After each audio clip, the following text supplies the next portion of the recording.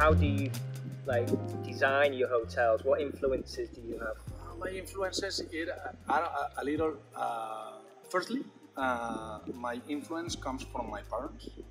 My mother is interiorist, and my father is architect. So, let's say that I've been from I was a child in being in constructions and being in their offices and so on. So I got a special influence from them and the way that they saw the architecture and the interiors. They have a view of a more romantic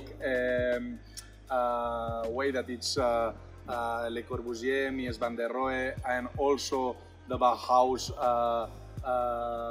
movement, and obviously also in terms of furniture of the Scandinavian concept. Furniture. So somehow to merge the furniture and the way that it's been put all the design from this Scandinavian way, this treatment of the spaces in a more minimalism way, and at same to be Mediterranean with natural